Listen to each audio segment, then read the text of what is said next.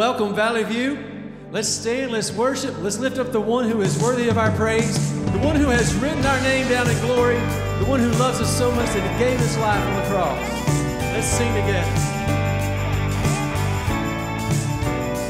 I was lost in shame, could not get past my blame, till he called my name. I'm so glad he changed me, darkness held me down, Jesus pulled me out, I'm no longer bound.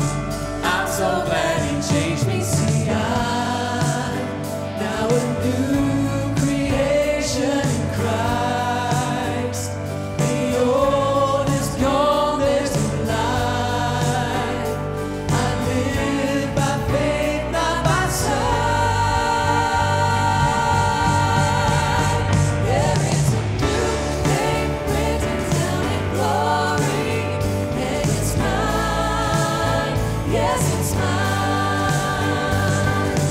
I've met the author of my story, and he's mine, yes he's mine. Sinner left me blind, but Jesus opened my eyes, now I see the light. I'm so glad he changed me, now I'm walking free, I've got the victory, see it's all over me. I'm so glad he changed me, see I'm now a new creation in Christ. The old is gone, there's new life. I live by faith, not by sight. There is a new name written down in glory, and it's mine, yes it's mine. I've met the author of my story, and he's mine, yes he's mine.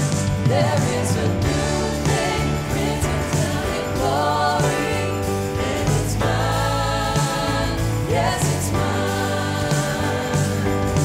I've met the author of my story, and he's mine, yes he's mine. I am who I am because the I am tells me who I am. I am who I am because the I am tells me who I am. I am who I am because the I am tells me who I am. I am who I am because the I am tells me who I am. There is a new name written down in glory, and it's mine, yes it's mine. I met the author of my story, and he's mine, yes he's mine. There is a new name written down in glory, and it's mine, yes it's mine.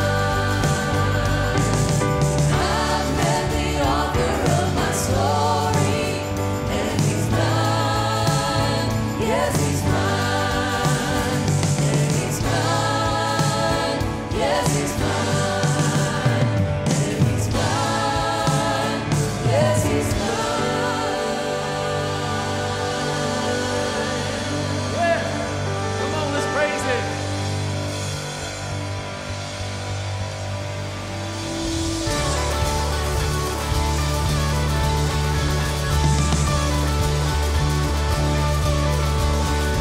I was buried beneath my shame. Who could carry that kind of weight? It was my tomb till I met you. I was breathing but not alive. All my failures I tried to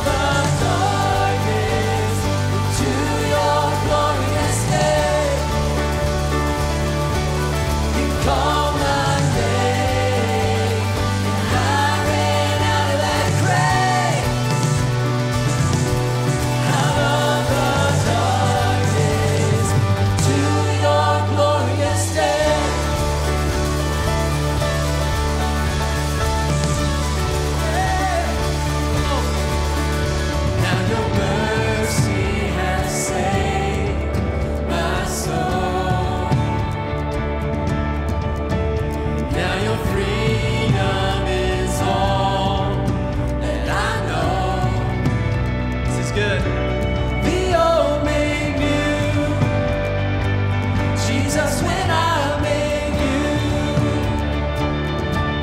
You call my name, and I ran out of that grave. All right. Out of the darkness into your glorious day. You call my name, and I ran out of that grave. Out of the darkness into your glorious day.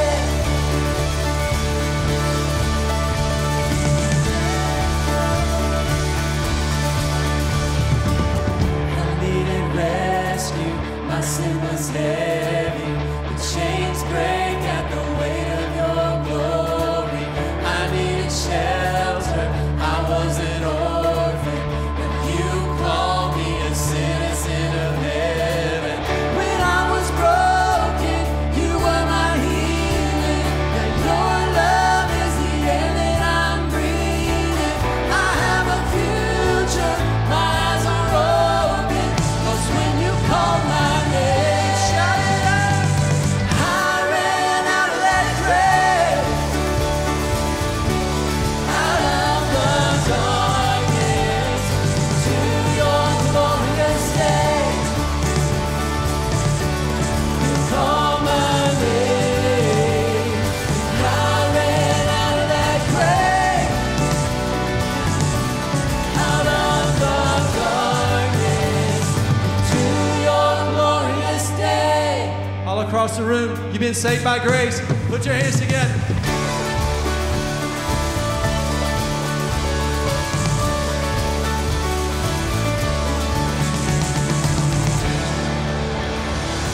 Give him praise. Thank you, God. Lord Jesus, we love you so much. So grateful for the privilege of being in your house. You are great.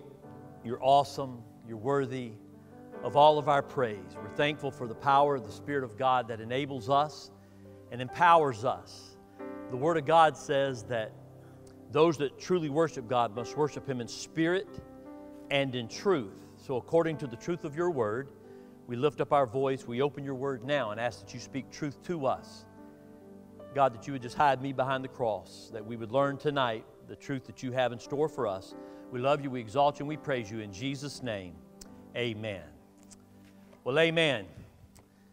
God bless you. Thank you for being here. Appreciate it so much. Those that are watching online, let me just say real quick that as of Sunday, if you're watching this Sunday morning at 10:30, we have children's ministry kicking off. So turn it off and come on down. We'd love to have you.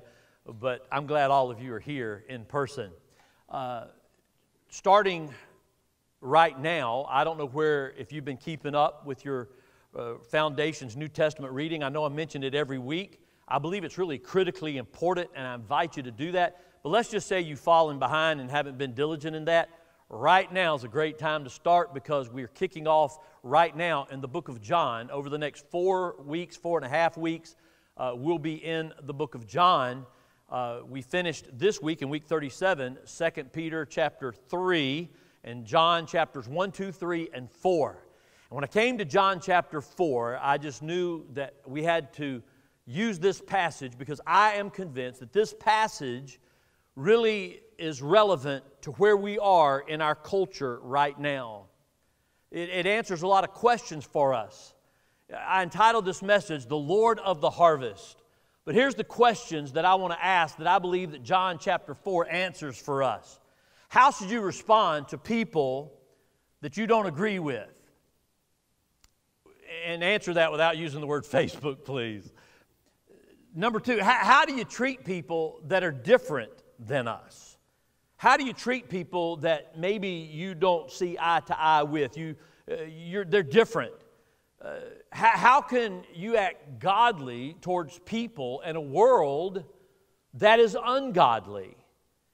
And how can you overcome the prejudices in your life? And don't sit there and tell me you don't have any. I'm going to ask you again, how do you overcome the prejudices in your life? I love this story in John chapter 4. The answer to all of those questions is found here in the story of the woman at the well. She was a Samaritan woman that Jesus met at the well in a little town called Sychar in the region of Samaria. John chapter 4, verse 3 and 4 says that Jesus, He left Judea and departed again to Galilee. You might recall that it was in Galilee where Jesus performed His first miracle when He turned the water into wine at the marriage feast. And then it says in verse 4 of John chapter 4, He needed to go through Samaria. Now let me explain something to you real quick. This is all preliminary, okay? There was basically from Judea to Galilee 3 different routes that you could take. Now, take your hand out in front of you right here about at your stomach level. Do it. This is Judea. You got it? That's Judea. Right here at your chin, that is Samaria. And right up here at the top of your head, that is Galilee, okay? They were in Judea, and they were going to Galilee, and here's Samaria right in the middle. There were basically 3 routes, though, that the Jews would take to get to Galilee from Judea. They would go west out to the Mediterranean Sea. Sometimes they would catch a boat and go up the coastline. Sometimes they would just travel up to Joppa and then up to Caesarea, around Samaria up to Galilee. Or they could take another route to the east. They would go over to the region of Perea, and they would go over there to the Jericho Road, a very treacherous, the most treacherous road of its day. It was riddled with crime, muggings, and all of that. But they would go over there, and they would go up the Jordan River and all the way around and up around Samaria. And then the third route was they could go straight through Samaria. The Jews always would take either 1 or 2. They would never take number 3 because they hated the Samaritans. And I don't use that word lightly. They didn't think down on them. They hated them. It was a known fact, and they hated them for a lot of different reasons. But the Jews hated the Samaritans so badly that they were willing to take the long way around, even take a boat, or take the most treacherous route known to man at the time, instead of going straight through Samaria, because they hated the Samaritans so bad. Well, why did they hate them so bad? Well, why was it a common Jewish prayer that they would say, Lord, do not remember the Samaritans in the resurrection? They hated them. Does that sound like that might fit into the narrative of 2020 in our culture?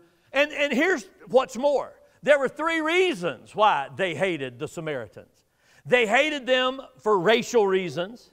They hated them for political reasons, and they hated them for religious reasons. Sound familiar?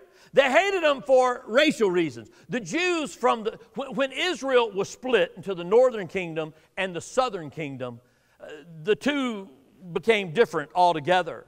The southern kingdom remained steadfast Jews, and they worshiped in Jerusalem. But those in the northern kingdom, they intermarried with the Assyrians who had occupied the northern kingdom. And it was named by King Omri after King Solomon's rule. King Omri named that northern kingdom, at least a part of it, Samaria. And over time, that whole northern part of Israel became known as Samaria.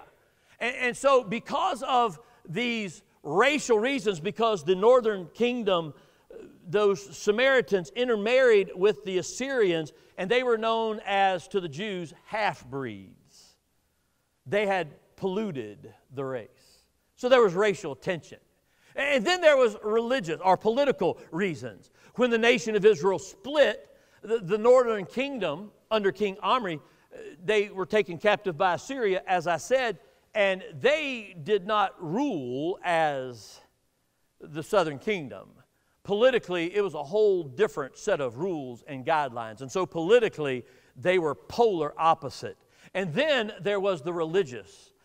The Samaritans quit worshiping in Jerusalem, and they established Mount Gerizim as their place of worship. They no longer considered the worship of Yahweh, In fact, they didn't even count for all of the Old Testament, none of the prophets. All that they held true as God's Word was the Pentateuch, the law itself. And so for religious reasons, the Jews despised the Samaritans. So when they had a chance to go from Judea to Galilee, they were not going through Samaria. They would go that way or they would go that way, but they are not going to go that way, even though it was absolutely the quickest and the shortest route. That's how bad they hated the Samaritans. You got the picture? So Jesus comes and he says, I need to go through Samaria. What he was saying is, I have a divine appointment with someone that you all are supposed to hate and you're prejudiced against. But I'm going to show you how a Christian should respond to those that are not like you. Now, I've read a lot about this passage. And there are those commentators that say that Jesus took this route through Samaria because he was prioritizing the kingdom work, and it was shorter, it was faster, it was less steps. And I'm going to show you in a few minutes why that's absolutely not true. What I just said is true. He had a divine appointment with a woman that he would meet at Jacob's well in the little town of Sychar. So what I did as I read this story for the umpteenth dozen time, I preached from it many times, but I wanted God to speak to me fresh about where we are, make it relative to right now. And so God, I believe, gave me 4 statements that I want to make to you about this passage of Scripture and how you can live a Christian life in a world gone mad. How you can be a Christian to those that are not Christian in return. How you can be Christian to those that you're supposed to hate and despise culturally. How you're supposed to respond in that way. It's a very relative message, I believe. And Jesus is where we take our cues. Listen, I don't have to take my cues from Black Lives Matter or any other social organization or some political organization. For 2,000 years, we've been taking our cues as born-again believers from the Word of God. That don't mean we've always gotten it right. But what I'm saying to you is we need to take the Word of God and apply the truth of God's Word as to how we're to respond to people that aren't like us. It's very clear and it's very obvious. And let me give you 4 truths that God spoke to my heart. First of all, we must reach out to the lost and hurting. That's why we were created, church. We've got to reach out to those that are lost and hurting, and I would even add outcast. Those that are looked down on, those that are portrayed as hopeless and helpless. God has called us to reach out to them. Look at verses 5 through 10. Got a lot of scripture tonight, so read along, okay? So Jesus came to a city of Samaria, which is called Sychar, near the plot of ground that Jacob gave to his son Joseph. Now Jacob's well was there. Jesus, therefore, being wearied from his journey, after all, he was fully God and fully man. He was wearied from his journey. He sat thus by the well. It was about the 6th hour. A woman of Samaria came to draw water, and Jesus said to her, "Give me a drink." For his disciples had gone away into the city to buy food. You think that's not an important passage? I'm going to tell you why it is. The disciples had left to go into the city to buy food. Then the woman of Samaria said to him, "How is it that you, being a Jew, ask a drink from me, a Samaritan woman? For Jews have no dealings with Samaritans." Jesus answered and said to her, "If you knew the gift of God and who it is who says to you, 'Give me a drink,' you would have asked him, and he would have given you living water." Now, this was not just a Samaritan. This is a Samaritan woman in a public watering hole about a half a mile out of the main city of Sychar was the Jacob's well. It's still there to this day, and all archaeologists agree this is the well. It's about a half a mile from town. And so the disciples leave, they go into town. Jesus is sitting there, and he asks this woman for something to drink, and then he offers her the gift of salvation. It was culturally unacceptable for a Jewish man in a public place to speak to any woman, let alone a Samaritan woman. Jesus broke through every cultural boundary known to man. And yet Jesus not only spoke to her, not only was kind to her, he offered her eternal life. He said there in verse 10, if you knew the gift of God and who it is who says to you, give me a drink, you would have asked him, and he would have given you living water. Now, let's just take a time out real quick before we move on to the other three statements. I want to talk about this woman a little bit that Jesus poured into. No pun intended. He poured into her because he saw in her the need of her heart. He wasn't looking at the fact she was a Samaritan or that she was a woman. He was looking at her because he knew that she needed what he had. She needed the living water. And so he offered her salvation. But this woman was confused. And to say that she's confused is a gross understatement. She was confused about everything you could be confused about. Have you ever met anybody like that? Well, I have. Some of you are here. No, I'm kidding. I kid. She was confused about her place in society. She didn't fit in. The Samaritans were already outcasts. She was an outcast among the outcasts. That's about as low as you can go. Verse 6 says that it was about the 6th hour. Now, the sundial was discovered about 200-300 years before Christ.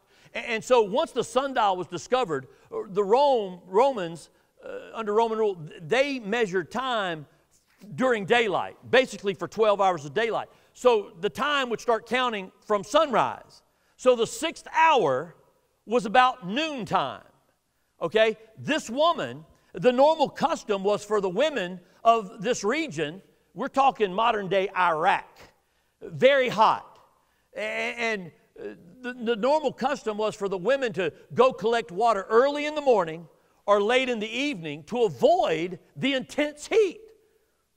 Here's this woman all by herself in the hottest time of the day with not a friend in sight, save the Savior of the universe at the well to draw water. Because of her reputation, she was shamed and shunned by her own people, but not Jesus.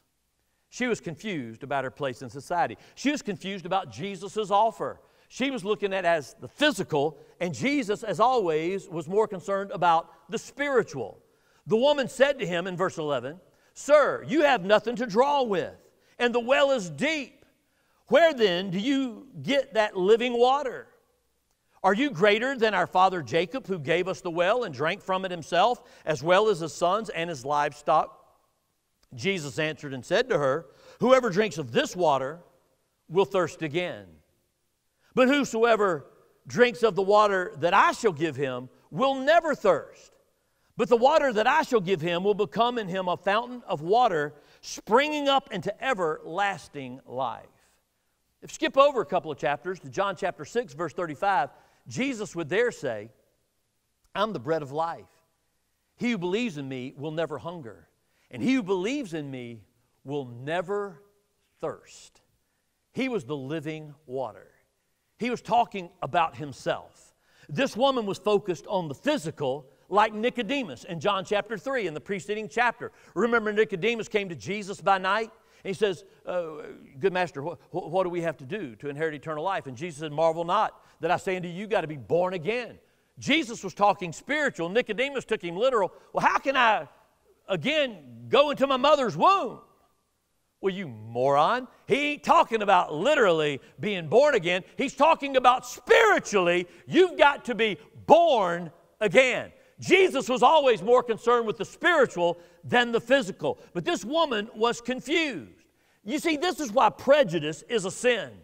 When we are prejudiced against someone, we're focused on the outside rather than the inside need of that person's heart. And Jesus is showing us an example about somebody that's confused. She don't know where she belongs in society. She don't understand his offer because she has been trained by those that were prejudiced against her to be judged by the outside, by the physical, rather than the spiritual. She was confused. She's also confused, if you didn't know, about marriage and relationships. In verse 15, the woman said to him, "Sir, give me this water that I may not thirst nor come here to draw." She still don't get it, does she? And I love what Jesus does here. This is, if you ever want to witness to somebody, you need to listen to what I'm getting ready to tell you. Jesus goes straight to the problem because you realize nobody can get saved until they understand their sin. So what does Jesus do here? Look what he does. He looks at her and he says, Jesus said to her, "Go, call your husband and come here." And the woman answered and said, I think sheepishly said, "I have no husband." And Jesus said to her, "You've said that right. I know you don't have a husband, but you've had 5, and the man that you're now living with is not your husband." Yikes. Now, let's back up to the very beginning of this message. Yes, she was a Samaritan, and she was a woman, and she was as lost could be. She was an outcast. She was an adulterer. She was a 5-time divorcee. She was the Elizabeth Taylor of her day, except she wasn't rich and famous. Jesus realized the woman was confused about the offer of salvation, so he cut to the core. He confronted her with the sin in her life. You see, Jesus knew this woman was lost. She was a woman of ill repute, and yet he offers her eternal life. She was confused. She is confused about her place in society. She was confused about Jesus' offer. She was confused about marriage and relationships in general. Apparently, she didn't have a whole lot of friends. She's out there high noon right by herself to avoid people. But she's also confused about worship and religion. I've had this happen many, many times. The Spirit is moving. You're witnessing to someone. They're confronted with the sin in their life, and you know what they'll do? They'll change the subject. Look what she does. Look at this. The woman said to him, "Sir, I perceive that you're a prophet. Our fathers worshipped on the mountain." What's that got to do with anything? Our fathers worshipped on this mountain. Talking about Mount Gerizim. "And you Jews say that Jerusalem is the place where you ought to worship." Jesus said to her, "Woman, believe me, the hour is coming when you will neither worship on this mountain nor in Jerusalem. Worship the Father. You worship what you do not know. We know what we worship, for salvation is of the Jews." Again, talking about himself. "But the hour is coming, and now is, when the true worshipers will worship the Father in spirit and in truth. For the Father is seeking such to worship Him. God is spirit, and those who worship Him must worship Him in spirit and truth."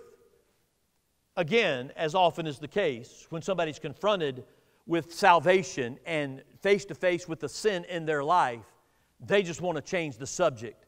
Jesus knew there was no need to talk about worship with her because she didn't even know who God was.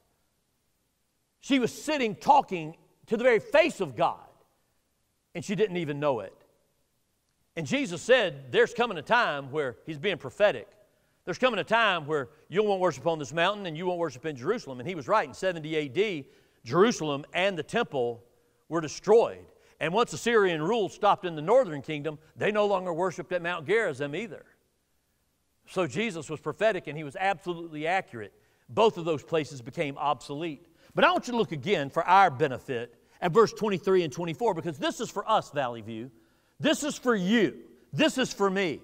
"The hour is coming," the Word says, "and now is, when the true worshipers will worship the Father in spirit and truth. For the Father is seeking such to worship Him." Listen, God is spirit, and those who worship Him must worship Him in spirit and truth. Now, I've heard it many times. A lot of people talk about, that's talking about worshiping in the Spirit. That's not what it's talking about. It's not talking about the Holy Spirit. He's talking about your spirit. He's talking about your heart. He's talking about your attitude. He's talking about that which is in you that yearns and longs for communion with the Father who sent His Son to die on the cross for you. You've got to worship the Father with a right heart and a right spirit and in truth. So what should govern our worship? A right heart, a right spirit, and the truth. The Spirit of God will never lead you where the Word of God forbids you to go. I love that quote. I've used it many times, and that's why I'm not scared of the Holy Spirit. Because the Holy Spirit's never going to lead you to go where the Word of God forbids you to go. In other words, the Spirit of God's not going to lead you to do something crazy. The Spirit of God's going to lead you to live out the truth of God's Word, especially when it comes to worship of Almighty God. She was confused. Boy, you get the picture? This chick was confused. She was confused about everything you can be confused about, including, most importantly, who Jesus was. She was confused about her place in society, about Jesus' offer, about her marriage and relationships. She was confused about worship and religion. But most of all, she was confused about this man sitting in front of her, offering her eternal life. It just went right over her head. Verse 25 and 26, the woman said to him, I know, this is good, I know that Messiah is coming, who is called Christ. The Samaritans believed that there would come a Christ. When he comes, he will tell us all things. And Jesus said to her, you're looking at him. I who speak to you am he. Now, that bothers some people that Jesus said that, which is why I didn't go around saying it much. You know, when Jesus was hanging around with Jews, he seldom ever referred to his messiahship. He knew he was the Messiah. He knew he was God's son, but he would seldom ever say it. You know why? Because the Jews had pigeonholed that the Messiah would be political or military in nature. And that wasn't why Jesus came at all. Jesus came to seek and to save that which was lost. Jesus came to win people like this woman that was desperate and in need of a Savior. He came to die for you and for me. And so he came to win the world. This was a light bulb coming on moment for this woman. You want me to tell you how I know this woman realized Jesus was the Messiah and received her into her heart, received him into her heart? You want to know how I know that? Because it never says in here this woman received Christ, but it's implicitly implied. Because she came to Jacob's well looking for something physical. What'd you come to the well for? Water. And what did she bring to put it in? A water pot. That water pot is a metaphor. That means it represents something else. That water pot represents everything in this world. Everything in this world. It represents everything that's keeping you from being everything God wants you to be that is of a worldly nature. That water pot was everything to her because she went there to get water, her provisions for the rest of the day. But look what happens in John 4, 27 and 28. And at this point, his disciples came, and they marveled that he talked with a woman, yet no one said, what are you looking? What do you seek? Or why are you talking to her? None of them said that. The woman then left her water pot. Went her way into the city. She came for water, right? That's why she came in the middle of the day. It's hot. She has this conversation, and that which represented everything that the world had to offer now meant nothing to her. She just left it there. She left it all behind because she had met the King of the universe, and she realized he just told her, you're talking to the Messiah. Whoo! Man, it gives me chills a little bit because that's just really good. Have you met him yet? Do you know him? The first thing I get from this text is that we're called to reach out to the lost and the hurting and the confused and those that have no way out. They're outcasts. That's who Jesus has called us to. Statement number 2. They're not all this long. Statement number 2. We've got to learn the lesson of the harvest. Valley View, listen to me. I know you know it, but we need to start practicing this truth. Not when the coronavirus is over, not when we have a revival. Right now, tonight, we need to decide, hey, this is why we exist. This is the reason God has called us. This is the reason we're a church. He says in verse 35 and 36, let me just give you the law of the harvest. The law of the harvest is the fields are white unto harvest. That's the law. Listen to what he says. Do you not say, he's talking to his disciples. The disciples started telling him, hey, you need to get something to eat, Jesus. You need some provisions. You've been walking, you're tired. Have you eaten anything? And he said, hey, I've got meat to eat that you don't know anything about. My meat is to do the will of the one that sent me. In other words, what's more important to me is that woman that y'all saw just walk away. That's the reason I came. That means more to me than any physical sustenance that I'm going to take. That will sustain me till the day I die on the cross for the sins of the world. That's the reason I came. That's what he was saying. They didn't get it either, but that's what he was saying. And so he says to them, do you not say that there's still 4 months and then comes the harvest? That's the way church is these days. Oh, we're going to get to it. We're going to get to it. We're going to have a revival, man. We're going to invite. We're going to say who's our one. We're going to name that one. When that revival comes, then we're going to focus on the harvest. I suggest to you that's the only reason that we're a church, is to reach lost people like this woman for Jesus Christ. Behold, I say to you, lift up your eyes and look at the fields, for they are already white for harvest. And he who reaps receives wages and gathers fruit for eternal life, that both he who sows and he who reaps may rejoice together. You want to have a revival? Don't wait for revival to invite people to Jesus. Invite people to Jesus and you'll see revival. That is revival, because those that sowed and those that reaped and those that are saved come together rejoicing in Jesus Christ. Listen, we spend way too much of our time in the church worrying about who's mad and who's glad, who's in and who's out and who's happy and who's sad. Meanwhile, back at the ranch, people all around us are dying and going to hell. I want you to listen to me, church. It's time to wake up and follow the example of Jesus and start sharing the living water with those that are tired of bringing their water pots to the well only to be empty the next day all over again. That describes our world.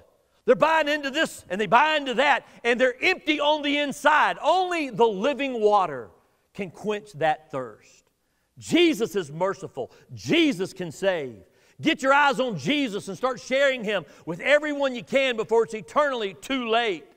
Listen to me. This pandemic ought to set our hearts on fire more than ever to be a church alive and on fire for Jesus, because we ought to realize that this world, Jesus really is coming back again. We don't have forever to get right.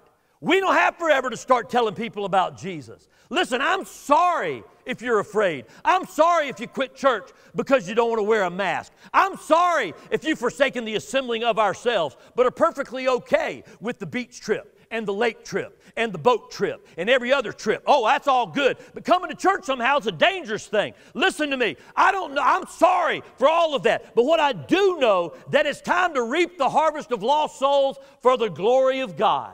It's time. It's high time. It's past time. Maybe that's the reason for the church that the coronavirus has come, to get us to reset, to recalibrate why we're here in the first place. We got to learn the lesson of the harvest. We've got to reach out to the lost and the hurting and the confused. Statement number 3. We got to realize, I feel like God gave me this. And this is so simple, but don't just sit there and tell me you're a Christian. Don't sit there and tell me you're a disciple of Jesus. I want you to listen to this statement, and I'm going to prove it with Scripture. A follower of Jesus will act like Jesus. What a novel idea. That sounds so basic and fundamental, but do you know how many people call themselves followers of Jesus that are nailing people to the wall because they're not like us? Let's just take an issue. Abortion. It's wrong, it's sinful. No doubt in my mind about it. It breaks the heart of God. But why would we get on social media and condemn people to hell because they may have had an abortion? In what way do you think that is going to reach them for the glory of Jesus Christ? Listen to me, there's 2 victims in every abortion. There's the unborn child and there's the mom who had that abortion. It's tragic and it's sad, but it doesn't mean they're unsalvageable. It doesn't mean that they're unsavable. But we make them that way, because rather than sitting down at the well and giving them the river of life, we condemn them and we judge them and we chew them up and we spit them out. That's just one example. There's many. A follower of Jesus acts like Jesus. Let me tell you what I'm talking about. Back up to verse 7 of chapter 4. A woman of Samaria came to draw water, and Jesus said to her, "Give me a drink." For his disciples had gone away into the city to do what? To buy food. Then the woman of Samaria said to him, "How is it that you, being a Jew, ask a drink For me, a Samaritan woman, listen, this says it all. For Jews have no dealings with Samaritans. Now, let me ask you a question. Where did the disciples go? A half a mile away into the Samaritan village to do business with some Samaritans. All they were doing was modeling their life and their behavior after their master. And a little bit later on, after Jesus leads this woman to the Lord, she takes off running, man. She leaves. She's so excited. She left her water part. She left all the past behind her. And she left. She couldn't wait to tell everybody that she knew, whether they liked her or not. She was getting ready to share with them, I just met the Messiah. Don't you think it's possible this is the Messiah? He told me everything about me. The disciples show up as soon as she leaves. And do you remember in verse 27 and 28? One of the disciples says, hey, why are you talking to her? What does she need? Or, why are you bothering the master? None of them said that. You want to know why? Because they were followers of Jesus. And they were just acting like Jesus. Church, that's what we need to be. When you're in doubt, when you question what your action needs to be, how about let it be that? Let your prayer tonight be, Lord, I'll go where you lead me. I'll share with those you put in my path. I'll love like you love. I'll do what you ask me to do. Lord, I just want to be like you. There's a fourth statement, and I'll be done. Just put this, if the shoe fits, wear it. Saved people will bear fruit for the kingdom of God. I was talking to Mary Jack about that, and she said, I hate that. I hate for you to say that. I said, why? She said, I can't do nothing. I said, shut up. Bearing fruit's not the busy work that you do, even though that might be part of it for you. I see the fruit of her life, of her prayer life, of her encouragement to me. I see that fruit. But just let me restate that. Everybody that is a Christian, everybody that is a Christ follower will bear fruit. Was it not Jesus in John chapter 15 that said, I'm the vine, you're the branches? He that's in me and I in them, the same will bear what? Much fruit. It's not hypothetical. It's not if, maybe. It's you will if you belong to Him. If you're connected to Jesus, it's not what you do, it's what Jesus does through you that is the fruit. Well, in this particular text, we see a saved person bearing fruit. I love this. Verse 28 and 29, the woman then left her water pot, went her way into the city, and said to the men, come, see a man who told me all things that I ever did. I love that, man. Could this be the Christ? Then they went out of the city and came to him. Then you drop down 10 verses. And many of the Samaritans of that city believed in him because of the word of the woman, who testified, he told me all that I ever did. So when the Samaritans had come to him, they urged him to stay with them. And he stayed there 2 days. That's why I know he didn't go through Samaria to save time. He stayed there for 2 days. He had a divine appointment with this woman at the well. And many more believed because of his word. Then they said to the woman, now we believe, not because of what you said, for we ourselves have heard him. And we know that this indeed is the Christ, the Savior of the world. Whew. Man, that's just really good, isn't it? You see, this woman, there's many that believe because she said, I just met a man. He's changed me. They could tell the difference in her just like that. They knew her reputation. They knew what she had been through. But they could tell something was different.